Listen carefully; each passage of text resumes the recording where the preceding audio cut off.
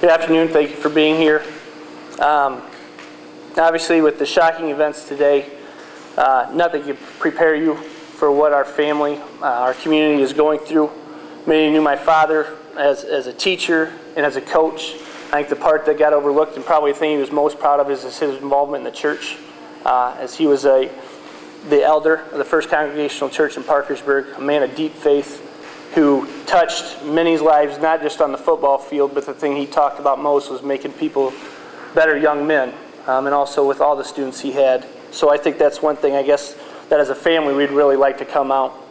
I know on behalf of my brother and I, my wife, all my dad's brothers and sisters, and my mom's brothers and sisters as well, our family thanks everyone for the thoughts, the prayers, the concern for our family.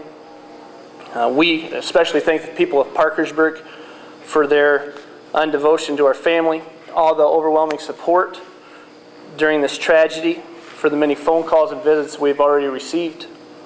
In the midst of our grief, we are greatly appreciative of our friends and neighbors in the community of Parkersburg and the school of AP for all they've done for us.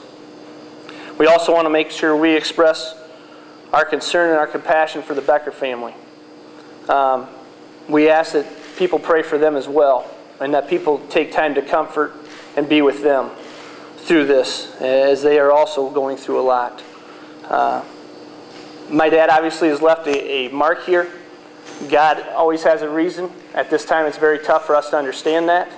But with the timing, getting through the tornado, the things he was able to do here in the rebuilding process, with the many young people he's touched, the fellow faculty members he's touched, and the many coaches he's worked with, I know that my father's legacy, not only through those people, but through my brother, myself, my three boys, will live on. Without a doubt, we're going to miss him. We will have many great memories to share and to think back upon, as we were lucky to have the father that we had for the 58 years that he lived, and for me the 30 years he was my father. I feel very fortunate to be the son of Ed Thomas. And again, I ask specifically that you respect our privacy, especially that you not try to approach my mother for any comments, out of respect to her. And as things go along, we will have more information and other press-related things later after our family can make the arrangements and set up things along those lines. But we do appreciate your understanding and your sympathy in this time. With that, I thank you for all you've done and for your coverage.